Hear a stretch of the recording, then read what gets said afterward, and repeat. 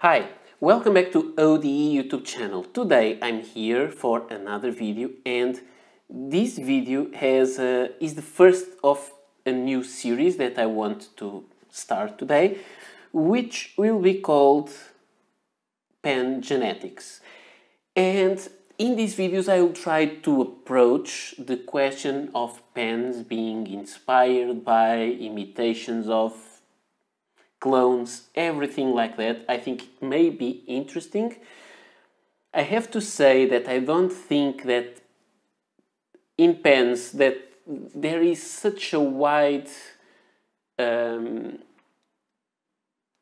freedom of having different pens, because pens actually are like a stick that writes, so I don't think there is that much variation. So there will be lots of similar stuff, even though they are not inspired by each other. However, today I want to start addressing these kind of issues in these first pen genetics videos. And in this video I will talk about two very nice pens that I really think they share many characteristics, and I am talking about the Kaweco Dia 2, which is a current model of Kaweco, and the Parker International Duofold, which is almost a current version of Parker. Nowadays, the most modern version has a wider cap band, but it is the same pen with maybe a difference here in the cap band and also on the logo on top and the engraving on the nib, but the pen actually is the same. So these are two pens that I think they have some similar characteristics, and we will start with that. First, let me just show you. This is the Kaweco Dia 2 in the black version with chrome trim. There is also a black version with gold trim, and there is the amber version, which is very beautiful, but I don't have that one. So this one has a Kaweco logo on top of the cap. It has the clip that says Kaweco, cap bands, and so on. And then we have this number 5 autofocus, no, it's focus nib that is made of steel, and we open this and it has no cartridge inside. I thought there was an empty cartridge here. Sometimes I change stuff from one pen to another, and so this is it. This is a pen that was launched in, I think, 2011. The other pen that I'm showing you is this pen. This is a Parker International Duofold, as I told you. It has also the logo there, the typical Parker arrow-shaped clip, cap bands, and then you have a two-toned gold nib. And then inside it is a cartridge converter pen. This one has a converter inside. I could have a converter there, but I forgot to check it. So here we have two interesting pens in my opinion. This kind of model is, as I told you, is almost a current one with slight differences, but this version was created around 1996. This is a pen from the United Kingdom. This is a pen from Germany. So now let's just take an overall look to these pens and what we have here.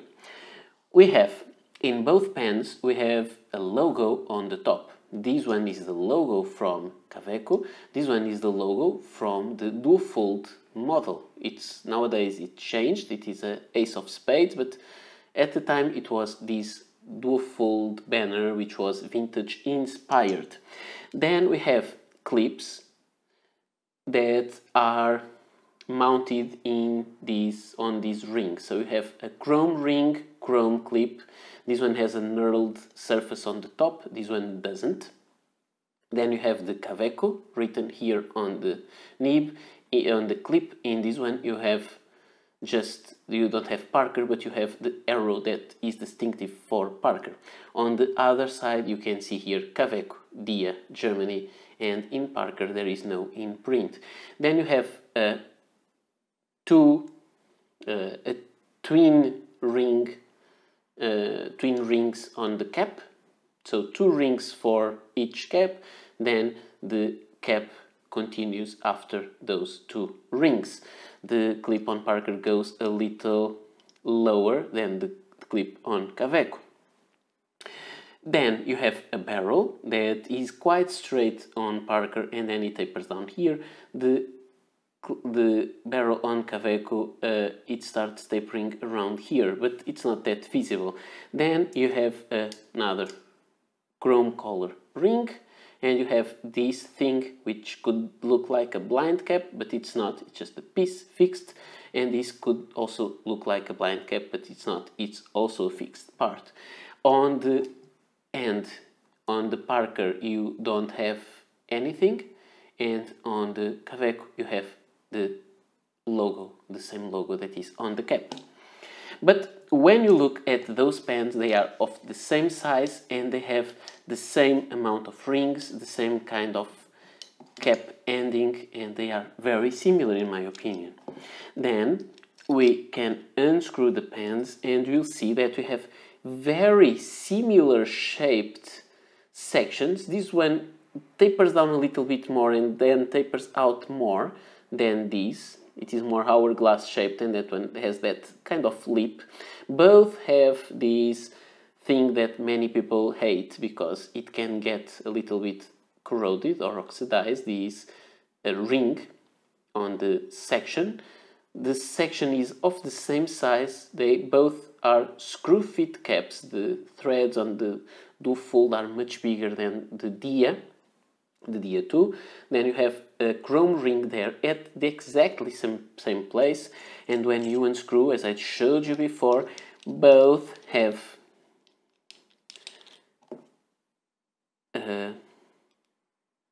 metal threads that go into the barrel.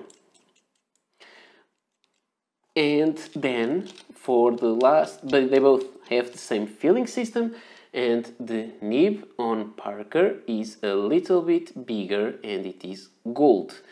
The prices between both are very different, and the Parker will cost more than 300 euros and this will cost around 100, so this is kind of 3 times more the price of the Kaweco.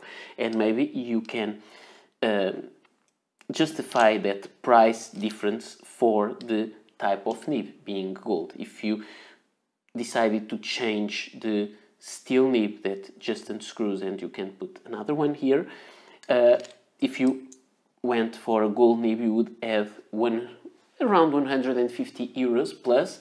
I think that's kind of the price, so they would be very similar in price.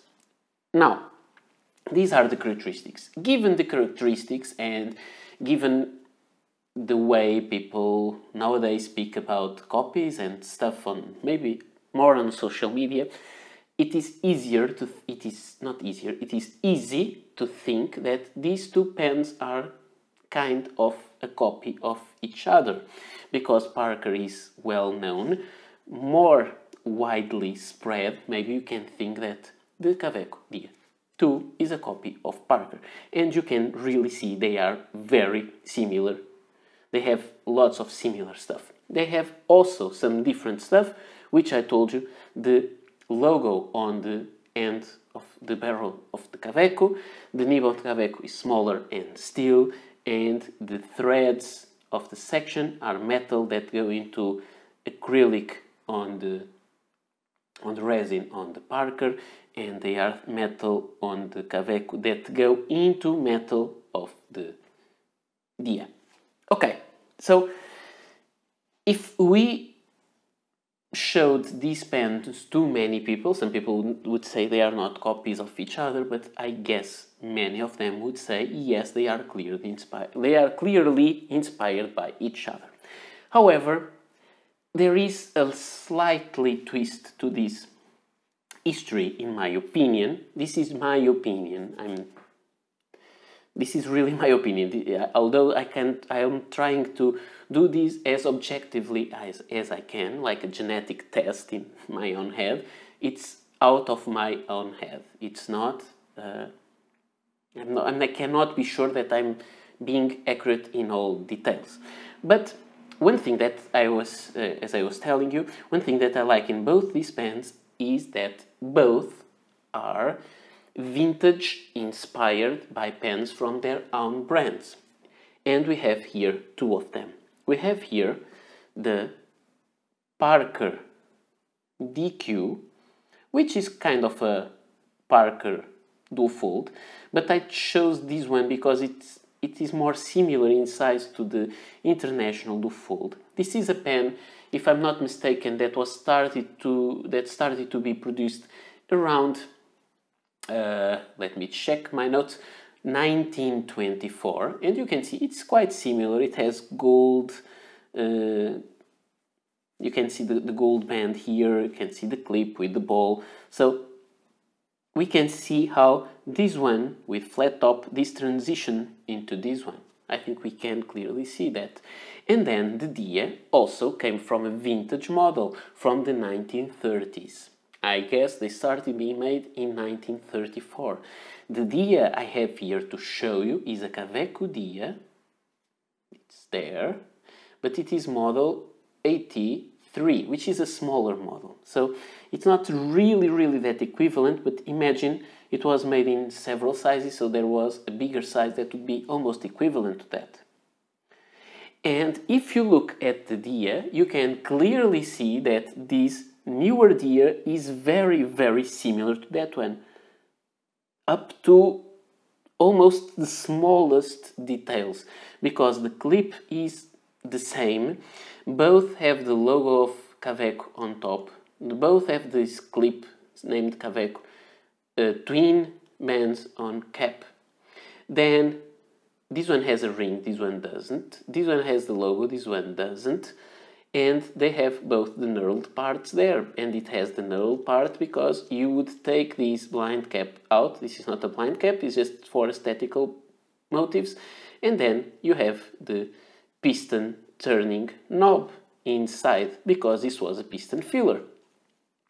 And then when we uncap the pen, you will see that they are very similar. This one has an ink window. I'm not sure you can see the transparency here in this part. This one has an ink window, no ring, but this doesn't screw also because it was a piston filler. One has gold nib, this one has steel nib, and the nib in this one is a little smaller, and there was no ring, that kind of static that we go for nowadays that wasn't that searched for before. When we look at the DQ and the relationship with the Duofold, we can see both are roughly flat tops. This one has the logo there, the older one didn't.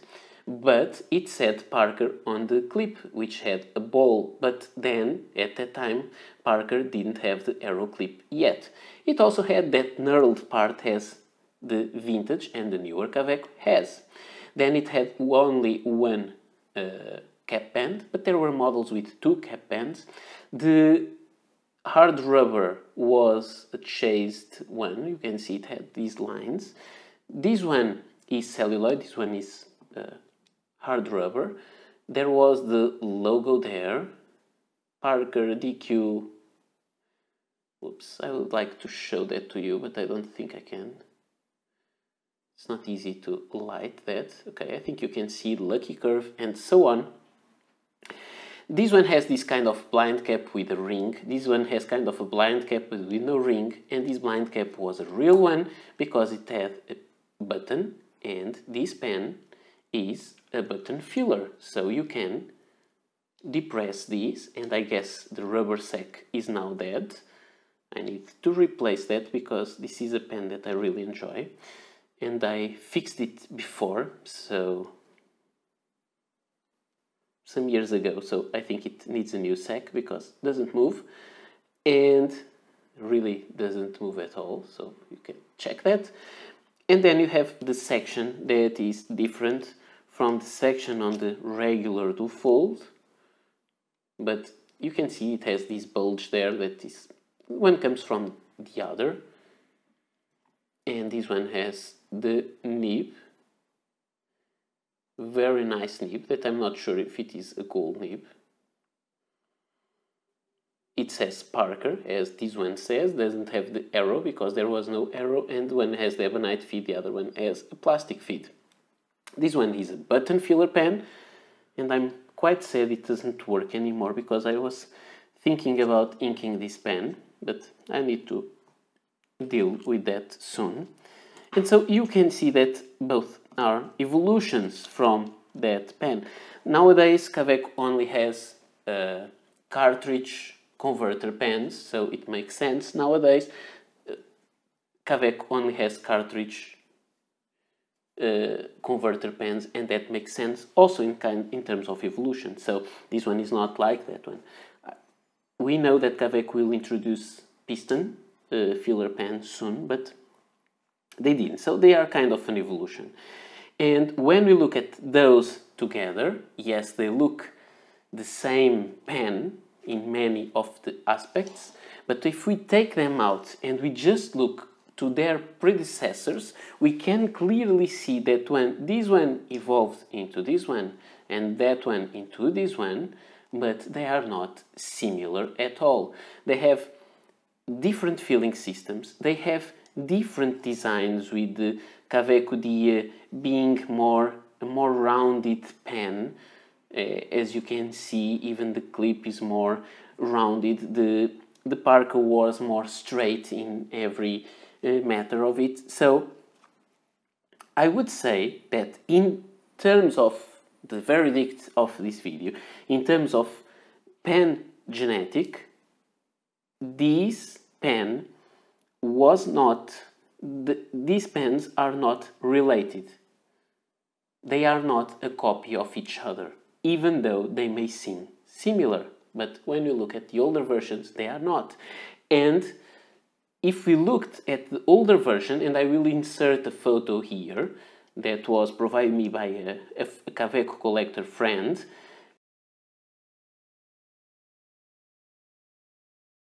the first version of the Kaweco Dia is even more different than this one. So you can see there are no relation on the vintage, the newer are vintage inspired. So, going back again and to finish this video, I would say this is a different case, and sometimes we think people are imitating each other, but there are some kinds, and you can see this in biology and evolution. There is one kind of evolution that is called converging evolution, and that's what I think happened here. Both pens came from very different ancestors. These have nothing to do between themselves, but then evolving through the years with many iterations of each pen, they reach the same time for the same target audience in very similar pens, but they came from different origins. So one didn't come after the other to copy the other, but they really were a converging evolution. They started apart from each other and then they converged in similar models. So this is my first pen genetics video. I think this may be interesting. I'll try to compare more pens in these fewer details, try to provide some historical background if that makes sense, and try to do this more often, because sometimes we need to think a little bit more than we sometimes do. Things are not just what they seem to be. Sometimes there is more to them, sometimes there is history to them, and this is the case. So converging evolution is my verdict. I hope you enjoyed this video, and I hope to meet you here soon. So see you next time. Bye.